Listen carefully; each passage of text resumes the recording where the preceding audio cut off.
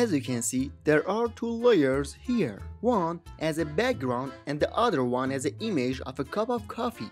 By hue saturation adjustment and curve adjustment, I almost combine the color and the light of two layers. I select these three layers that are related to the image of cup of coffee and convert it to a smart object and then rename it. If you double click on it, the smart object will open for you and you can change its settings. So I start from the first frame.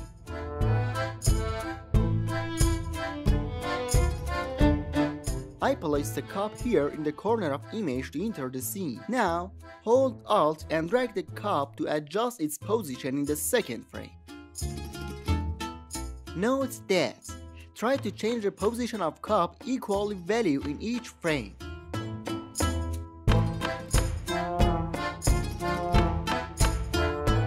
Now, I have determined the position of cup in all frames. So, to complete the frames, I need to make several copies of background layer and place the background layer under each of cup layers. For do that, you can hold Alt and drag the background layer under the each of cup layers. Now, I have to select the each layer of cup and the background layer below it and convert them into a smart object.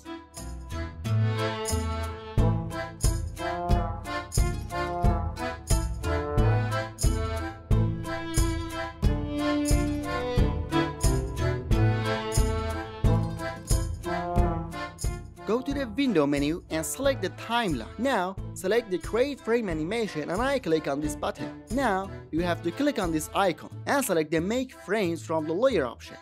Now, you can see that the frames are stacked next to each other. You can play the timeline by pressing the space bar. As you can see, our stop motion is a little fast.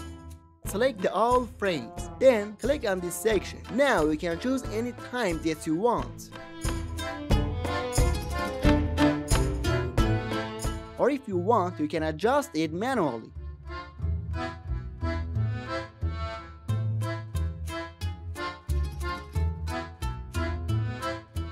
Suppose in this frame, we want to change the position of the cup. Just double click on this layer to enter the smart object. You can now change the position of the cup. And do not forget to save it after making changes. You can see the results. But this is not good at all, so let me undo the changes.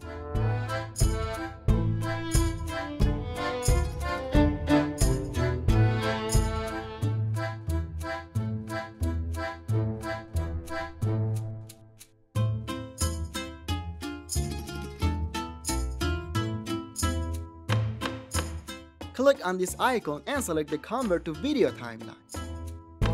You can see that timeline has changed.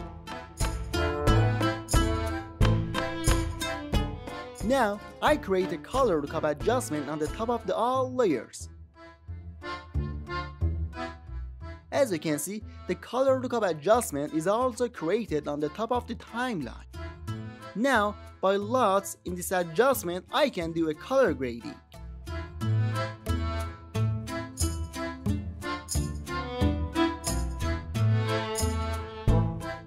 Now for more color grading, I create a hue saturation adjustment and adjust it.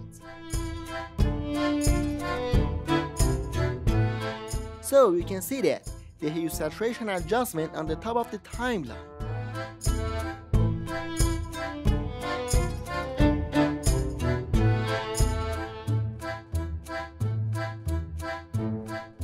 Finally, click on this icon at the top of the timeline to render the project.